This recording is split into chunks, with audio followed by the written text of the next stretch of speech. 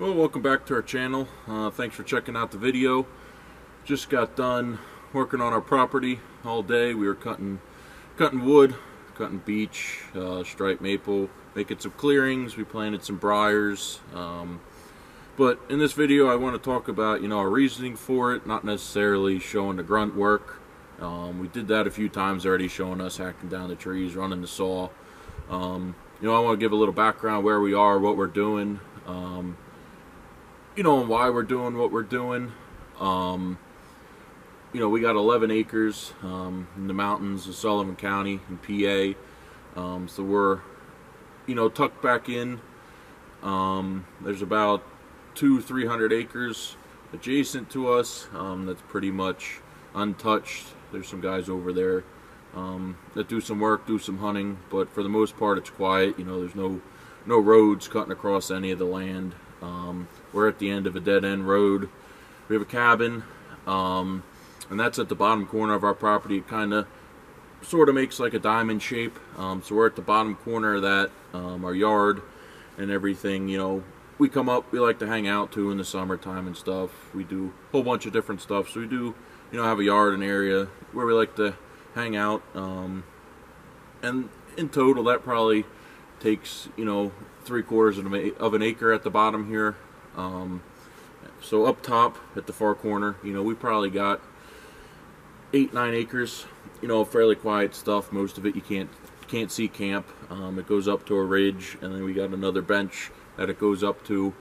So we're working out at that far corner, up at that top area, trying to get that more secluded, get it thicker, get some more browse in there, some more cover, get the deer to travel it more. There are a fair number of deer over here. There's some good bucks. We've definitely got them on camera. We've seen them, different areas out the dirt road, certain food sources. On certain years, we've seen them at apple trees that are close to the road. So we know that there's good deer back here. We know that there's a fair amount of deer. But the key, is to get them to utilize our small property more than they do currently. Some different guys, some different videos that we watch. It's all a numbers game. Our deer might come through our property 5% of the time, and out of all the deer around, we may only be getting 5 to 10% of the deer that utilize it 5% of the time. So through the work that we do, taking some trees down, trying to get it thicker, get more food in here for them, maybe we can bump that up to 15% of the deer around are using our property 20 to 30% of the time, and that's just going to increase our odds when we're sitting at a stand. That the good buck's going to walk by, or a doe that we want to take to fill the freezer is going to walk by at any given time. And the biggest thing, you need food, you need cover, you need water. I mean, everybody says it, gets beat to the dirt, but it's a simple fact, that's what you need. Here we got a decent sized stream that runs off the back side of our property. We got springs everywhere. There's a pond out the road, so water's covered. We don't worry about that as far as putting in buried troughs and stuff like that some guys do. We're focused on browse and cover. We got a lot of hemlocks. There was a lot of open woods when my parents first got it. That was 5 years ago. So we've been doing stuff each season, trying to make it a little bit better. We're getting more first succession growth. We are getting some pickers, some beech, which we're trying to eliminate. That's not a very good browse for deer, and that just shades out some other stuff. We're really looking for briars, raspberry, blackberries. We aren't too crazy about the birch, but that is a great winter, very early spring food source for them. When times are tough, we do see them browsing on that. So it's not terrible to have some of those growing up, to grow up in the waist chest high whips to create some cover.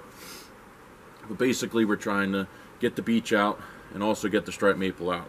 They make a huge leaf. It could, a small tree could shade a big area. You have nothing growing on the ground. And usually the deer don't browse on the striped maple. Once they get above knee height, it gets a little tough for them. Unless they're, super hard up, they don't go after it. So we're trying to eliminate some of those. And we want to bring in our own plants. We want to bring in some high bush cranberry. Like I said, the briars, raspberries, blackberries. some hazelnuts. Hopefully we can work on some apple trees. That hasn't been great for us. We didn't get a good jump on pruning those and trying to train those, so we're trying to rehab those that we can get them working for us. But as much browse as we can get in here, that's what you need, especially if you got a property similar to ours. I'd say anything 20 acres or less. You're obviously not going to be harboring a whole lot of deer all the time. You're going to be doing stuff at camp. They're not going to be right bedded up above you. You're going to spook them off just from your normal camp habits, which, that's the reason you got the camp. You're not going to not come up, not do things just because you could potentially have a deer bedding 50 yards away. You got to figure a way to work around that. We got to cut trees. We got a wood stove. So, that's always in the back of your mind. You got to make noise. But when we're up hunting season, it's quiet. A Friday afternoon, we sneak out to the stands. We're quiet Saturday, while we're hunting, and then, go home Sunday and stuff. But if you could get that growth, you need browse. The single deer can take several pounds of feed a day to keep them running, and up to 80% of their diet, could be the browse, especially where we are. There's no big ag fields that they're running to. There's no corn fields. There's not even much for clover. So, a huge percentage of their diet is browse. So the more you can make, the more you can keep them feeding on your property, maybe a half hour before dark, half hour after sunrise, or even sneaking through midday to grab a bite. I'm not saying that you can't put food plots in. We think that's a great resource. That can be a great hunting opportunity. We do have small food plots that we try to dot in, and that can be a great supplemental feed. But on a small property like this, those food plots we don't quite think are going to be the draw that are going to bring deer in from a few hundred yards away, or bring deer in any numbers. That good 7-8 acres of browse that we could bring in, that could definitely be a draw for the deer, because that's something that we think isn't in this general vicinity. We want to try to create something different, something that another property close to us doesn't have, because that's going to bring deer to your property if you can give them something different and a good variety of food. And then along those same lines, that food is going to become cover. Deer never wants to see far. 20-30 yards is plenty far for a deer to see to keep it comfortable. If they can stay hidden and only see 20 to 30 yards, they know something can only see them from 20 to 30 yards. They can use their nose, their ears to assist them. We do have some thick behind us that we see deer come up fairly consistently. You look down there, you can't see very far, and that's right where they want to be. They're not utilizing the open areas, and if they do have to go through them, they're on edge. They're speeding up, and that's not what you want to be hunting. You want to be somewhere where they're comfortable, they're spending time. That's going to be, what you can do to get a good ethical shot if they're spending time in front of you, or spending time, within eyesight of your stand. And then that cover, that's going to help you in rifle season. Those deer get spooked from somewhere else. They know there's 7, 8, 10 acres, whatever you could do with your small property of quiet, thick cover. They're going to remember that. They get spooked, they get shot at from somewhere else. They're going to run into here. They're going to spend some time. They're going to calm down, and they're going to figure out, what they want to do, and then you can be right in that. The same goes for the rut. Doe love to be in thick cover in the rut. They don't want to be in open areas. They want to be protected. There's a buck chasing them. They're trying to do what they can to evade them a little bit. They're going to stay in cover, and that's, your bucks are going to follow. So if you can get that, you can bring doe in during the rut. You're going to bring bucks in. It's going to stink. We got doe feeding around. You keep them feeding all season, October, late October. It stinks like doe in here. You're going to get bucks cruising. They're going to want to check it out. And then even early season, you got browse, you got variety, you're going to have deer. So basically, whatever you can do to get browse on your property, it's going to bring cover on your property. That's going to bring deer. Really, no matter what size you got. If you got something different than someone around you, and it's high quality food, they're going to come in. You're going to hopefully see deer, and it's all about just increasing your odds. Like I said before, we're never going to be able to hold deer here 100% of the time. We've got a small property, but if we can bring them off the large hillside we got over there and make them bow around 30-40% of the time, that's just a greater odds that we see them, on a Friday night, Saturday morning or something, or, when we come up for a week in the rut. But whatever you can do to promote that on your property, that's something that you're going to want to do. As deer hunters now, we're as much land stewards, as we are hunters. We're trying to make the properties as best we can. because that's just going to draw more deer in. So, you know, grab that chainsaw, get it fired up, and don't be afraid to go cut some trees, let some light in, because that's just going to promote that growth, and it's going to promote it quick. I mean, 2 or 3 years, you can start seeing knee-high growth, and that's all, you know, great browse for deer. That's great cover, and the more light you can get in, the more heavy light you can get during summer. I'm talking, you know, 4 or 5 hours a day. That's going to push pickers heavy. That's going to create great cover, great browse. So grab the chainsaw, start cutting trees. Be safe with it, be smart with it. If you take a season to see where your sun tracks during the day, you know, mark out what kind of trees you want to take down. You know, it's going to save a lot of work, because we're, you know, for the most part, it's 2 of us doing it at a time, whether it's me and my dad, me and Jake, him and his dad. You know, and it takes days to do it. You know, and we only got so much energy in a day, so much time. So, you know, if you can pinpoint what trees you want to take down, and you know, not just cutting willy-nilly up on the hill, taking everything down, you know, that's a lot of extra work. But if you can pinpoint certain trees, work around certain trees, we like to target ash right now, because the ash borer got to the ones on our hillside. We probably have about 10, but that's a natural opening where the sun can come down. So if we expand those areas a little bit, that's a little less work that we have to do to get a good result, get some good hot sun down there during the summer. And that's where we like to focus some of our tree plantings, some of our bush plantings, especially the ones that we bought, because you're paying, you know, money for those. You really got to pick and choose where you put them, try to put them in the best position possible. We fell into that trap early.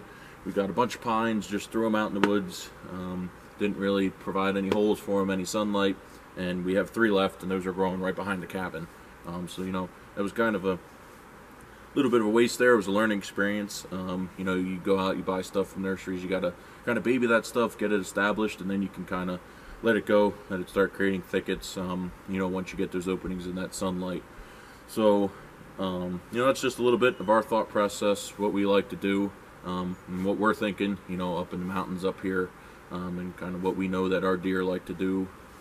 So, you know, if it helped you out at all, you know, you learned something, or, you know, you do similar things, you know, comment on the video, let us know what you do, let us know where you're from, hit the thumbs up button, you can hit that red subscribe button if you want to see more content from us. We got trout season right around the corner, so we're going to be doing some fishing soon. Hopefully next weekend we'll be up doing some March beaver trapping, so we can get a video out of that. And then a little over a month from now we'll be hitting the turkey woods. We did hear some gobble this morning.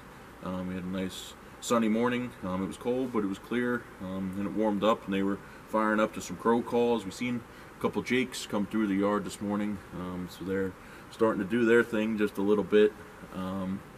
So that's all kinds of stuff that we'll be doing, so make sure to look out for that. We should be posting pretty consistently.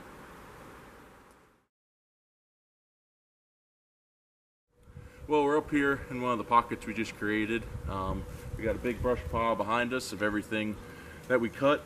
I'd say we probably got 20-yard circle surrounding us. We have a big dead ash tree to our back corner. We took some striped maples out. That's laying on the brush pile. They get big leaves. So we wanted to get those down, get some sunlight in here, and we really think we got a good pocket that we can introduce some pickers to and get some good growth up here.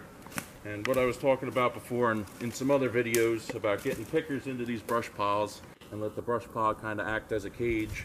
We got a picker that we transplanted from down at our cabin. We have a mix, blackberries, raspberries, that we put up here. So the hope is that we'll keep this on the edge. It'll hide it a little bit from the deer, but they always make a way of finding it. So they probably will find this main stalk, but what it's going to do is send out roots, and you'll get suckers coming off those roots. So hopefully they'll go into the brush pile, they'll rise up, and we can get them growing out through the center of the brush pile. Maybe get, you know, 4 or 5 foot tall, get some big bushes to create cover, and the deer can eat and feed on this stuff on the edge, but we'll be able to maintain that big dome of cover in the center to break up the line of view, and eventually this brush pile will rot out, and hopefully we'll be left with some big pockets of pickers in here. But that's just a great way to create some browse, create some cover, and protect the stuff that you're putting in, because it takes time, it takes energy, and when you're only doing it mostly on a Saturday with 2 guys, you know, it's a lot to do, so you want to make the best effort you can when you're transplanting and moving this stuff around. Look out through, you can see some of the brush piles through there, taking out your line of sight. Probably goes 70 yards that direction, but these brush piles busted up into 20-30 yard pieces, left little corridors in between. Hopefully the deer want to start to use those to weave in between the brush piles before our pickers that we planted and before some of our other bushes and trees come in. Before we get those planted, we got a little bit of cover in the meantime. Hopefully get them using the hillside a little and then give them the goods.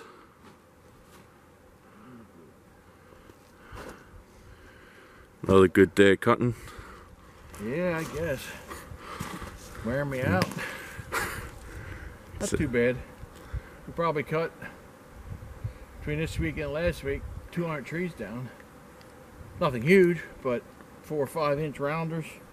Yeah, probably. The hecapecks. Yeah, probably even up to like 12, 15 inches we took. Yeah, probably were some of them. A lot of them. Made, like you said, made them into brush piles. And just playing out a couple crown jewels. Yep, crown jewels secrets. But can't emphasize it enough. You want deer, you need cover, you need browse, you need them seclusion, take out their line of sight. That's what they want. We don't really need water. We got a creek and there's a couple ponds around, so that's not such a big deal for our hill. But no, we got plenty of water. Thick and browse. Need to eat a couple pounds of it a day. They don't like the C4. They don't need the C4. They don't like it. They like when they can just blend in. 20 yards, that's all they need to see. They know they can't see, nothing can see them. But they'll smell it and hear it coming. So, we'll, hopefully in 2 years we see the improvement. Because we got a lot of stuff to plant that's going to be coming probably within the next 3 to 4 weeks. From Wisconsin, and we got stuff from New York and stuff from Pennsylvania, Western PA coming, different trees and different shrubs. So, gotta be sticking them in. I guess we'll show you that. And then show you what it looks like in July. Yep. Hopefully it works out. Yeah. We'll do a lot of cutting now, and that's just a waiting game.